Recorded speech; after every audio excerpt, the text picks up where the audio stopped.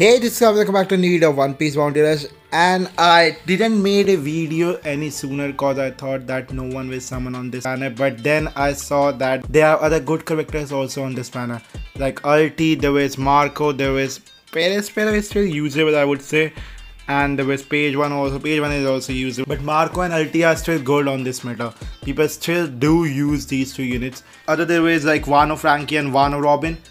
I would say that all these characters are pretty much usable, not gonna lie, but the biggest question is, should you summon? I would say no reason, cause a special EX can come at any time. Even if there is no special EX this time, the new EX on the anniversary will come on January, at the end of January, so you should start saving from now on. It's already November, then there is December, then there is January. I think like 2.5 or 3 months you can say. You need a lot of gems for the new EX to get the new EX or new EX counter, or for special EX there can be Onigashima Zoro, V2 Blackbeard and a lot of characters like that, Hybrid Kaido. So you should better save instead of going for this banner. A lot of people say that Perospero is still good, so you guys don't summon cause of Perospero or ULTI or Marco.